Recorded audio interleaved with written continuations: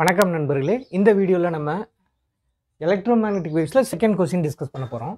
ஒரு 2 circular plate capacitor, அந்த பிளேட்னுடைய radius 6 centimetre, capacitance 100 பிகோஃபரட். இதை நம்ம ஒரு ஏசி சப்ளையில் கொடுக்குறோம். அப்போ அந்த ஏசியினுடைய வோல்டேஜ் கொடுத்துருக்காங்க. எப்போதுமே கொடுக்கக்கூடிய வோல்டேஜ் நமக்கு வந்து ஏசியை பொறுத்தவரையில் ஆர்எம்எஸ். அப்போ கொடுத்துருக்குது ஆர்எம்எஸ் வோல்டேஜ், ரைட்டா? That is 230 volt. Frequency 50 hertz, angular frequency 300. இது எல்லாமே இதில் இருக்கக்கூடிய கிவன் டேட்டா. இதில் மொத்தம் 3 கொஸ்டின் சப்டிவிஷன்ஸ் கேட்டிருக்காங்க. அதில் முதல் கொஸ்டின் இதில் வரக்கூடிய கரண்ட் என்னன்னு கண்டுபிடிக்கணும். அப்போ கரண்ட் எப்படி கண்டுபிடிக்கலாம்? சிம்பிள், ஓம்ஸ்ல தான். I = V/R. இப்போ இங்கே விக்கு நீங்கள் என்ன பயன்படுத்திக்கணும்? ஆர்எம்எஸ்ங்கிற டேர்மை பயன்படுத்தணும். அப்போ இந்த கரண்ட் ஆர்எம்எஸ் கரண்ட், ரைட்டா? டிவைடட் பை, இப்போ இதில் நம்ம ரெசிஸ்டன்ஸ் இங்கே என்ன சொல்லுவோம்னா கெப்பாசிட்டிவ் ரியாக்டன்ஸ்ன்னு சொல்லுவோம். சரியாச்சா? சரி, இப்போ ஃபார்முலா படி விஆர்எம்எஸ், இப்போ இந்த எக்ஸி எப்படி எழுதுவோம்? 1/ωc. Electromagnetic induction and alternating கரண்ட்டில் இந்த சாப்டரில் இந்த கொஸ்டின் நம்ம டிஸ்கஸ் பண்ணியிருக்கணும். அப்போ இது உங்களுக்கு தெரியணும். இப்போ இதை மேலே கொண்டு போங்க.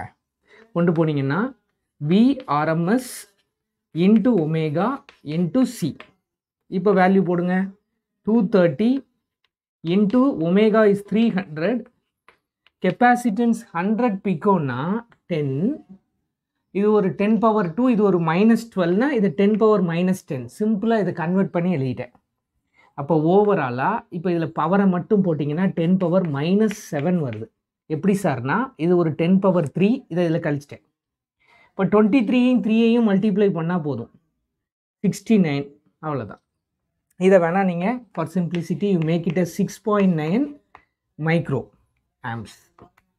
இதுதான் ஆர்எம்எஸ் கரண்ட். அப்போ அவங்க கேட்ட முதல் கொஸ்டினுக்கு ஆன்சர் போட்டாச்சு, 6.9 மைக்ரோ ஆம்ப்ஸ். சரியா? ரெண்டாவது கொஸ்டின் என்ன பண்ணியிருக்காங்கன்னா, இதில் 2 கரண்ட் உண்டு. இந்த பாடத்தில் முக்கியமான இடமே இதுதான். இது மேபி இந்த வருஷம் உங்களுக்கு வந்து டெலிஷனில் அது அந்த பேசிக் ஐடியாவை டெலீட் பண்ணியிருந்துருக்கலாம். ஆனால் இதுதான் அதனுடைய மெயின் ஐடியாவே அந்த எலக்ட்ரோமேக்னெட்டிக் வேவ்ஸில். அது என்னென்னா, இப்போ இதில் ஆக்சுவலாக போகக்கூடிய கரண்ட்டை வந்து கண்டக்ஷன் கரண்ட்டுன்னு சொல்லுவோம். இப்போ இந்த 2 கேப்லையும் நமக்கு இந்த கரண்ட்டை கண்டினியூவாக மாற்றுறதுக்கு இதில் வந்து மேக்ஸ்வெல் ஒரு புது கரண்ட்டை இன்ட்ரடியூஸ் பண்ணுறாரு. அது பேர் டிஸ்பிளேஸ்மெண்ட் கரண்ட். அது எப்படி உருவாகும் அப்படின்னா, இதுக்குள்ளே இருக்கக்கூடிய எலக்ட்ரிக் ஃபீல்டு மாறுறதுனால இந்த கரண்ட் உருவாகும். அப்போ மோஸ்ட் ப்ராபப்ளி இந்த 2 கரண்ட்டும் நம்ம சேம்னு சொல்லுவோம். சரிங்களா? Based on equation of continuity, conduction current and displacement current will be equal. அப்போ இதில் அவங்க கொடுத்துருக்கிற கரண்ட்டுக்கு பதிலாக இதை போட்டுடலாம். 2 சேமான்னு கேட்டிருக்கான். Same, S. செகண்ட் கொடுத்தக்கூடிய கரண்ட்டை நான் ஈக்குவல்னு முடிச்சிட்டேன். எஸ்ங்கிறது தான் அதுக்கு பதில். மூணாவது என்ன கேட்டிருக்காங்க, ரொம்ப முக்கியமானது இது. இதில் புதுசாக நீங்கள் ஒரு ஃபார்முலா படிக்கணும். அந்த ஒரு ஃபார்முலா தெரிஞ்சால் இந்த சம்மை நம்ம செய்யலாம். இவங்க கேட்குறது அந்த மேக்னெட்டிக் ஃபீல்டு, இந்த பிளேட்னுடைய மேக்னெட்டிக் ஃபீல்டு கேட்குறாங்க. அப்போ நம்ம இதை எப்படி பார்க்கணும்? ஃபஸ்ட்டு இதை ஒரு டிஸ்காக நீங்கள் பார்க்கணும். It is not a circular ring. அப்போ magnetic induction due to circular ring நீங்கள் படிச்சிருந்துருக்கலாம். டிஸ்க் படிக்கிறதுக்கு வாய்ப்பு கம்மி தான்.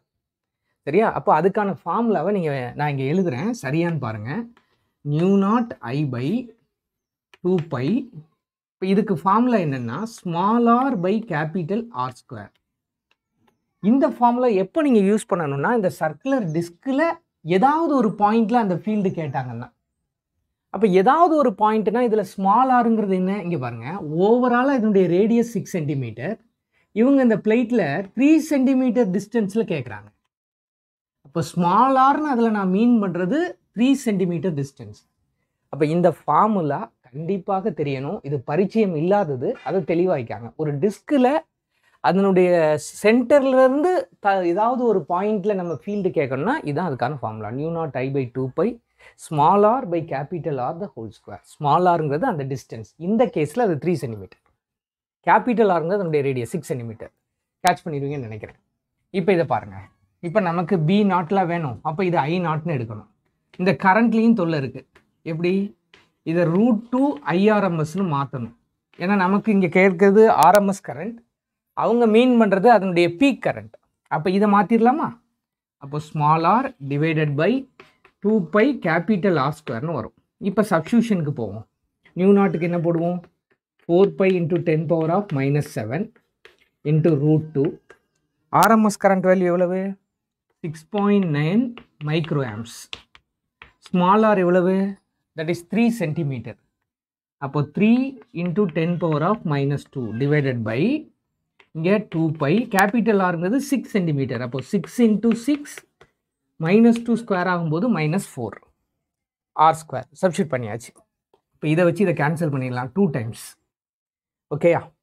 இப்போ இந்த 2 வச்சு 2 into 3 6ன்னு அடிச்சிடலாம். சரி, இப்போ இந்த 6ஐயும் கூட நம்ம வந்து 3 டேபிளால் அடிக்கலாம். அப்போ இது 2.3னா இது 2 times. திரும்பவும் இந்த 2 கேன்சல் பண்ணுவோம். அப்போ இங்கே என்ன வரும் 1.15. அப்போ இப்போ இதில் நம்பர்னு பார்த்தீங்கன்னா இந்த √2னுடைய நம்பர் 1.414. அப்போ ஒரு 1.15 இதான் மிச்சம். 10 பவர் கால்குலேட் பண்ணுவோம். இந்த -4 மேலே எடுத்துக்காங்க. அப்போ ஒரு +4 இருக்கும். சரி, இங்கே மேலே பார்த்தீங்கன்னா -8 -15. அப்போ இங்கே -11 வந்துடுச்சு. 10 பவர் ஆஃப் -11. அப்போ இப்போ சிம்பிளாக 1.4ஐயும் 1.1ஐயும் மல்டிப்ளை பண்ணிங்கன்னா 14 கிட்டத்தட்ட 154ன்னு வருது. 1.54 நான் அப்ராக்சிமேட்டாக போடுறேன் இன்ட்டு 10 பவர் ஆஃப் -11. நீங்கள் ஓரளவு அக்யூரேட்டாக போட்டிங்கன்னா இது 69 வரும்னு நினைக்கிறேன். 69 63. ஸோ இதுதான் உங்களுக்கான ஆன்சர். ஸோ மூணாவது கேட்ட அந்த கொஸ்டினுக்கு நம்ம ஆன்சர் பண்ணிட்டோம். இந்த பிளேட்டில் 3 சென்டிமீட்டர் டிஸ்டன்ஸில் மேக்னெட்டிக் ஃபீல்டு என்னன்னு சொல்லி. ரைட், இதில் எதுவும் சந்தேகம் இருந்தால் கமெண்ட் செக்ஷனில் கேளுங்க. I am ready to answer. Thank you very much.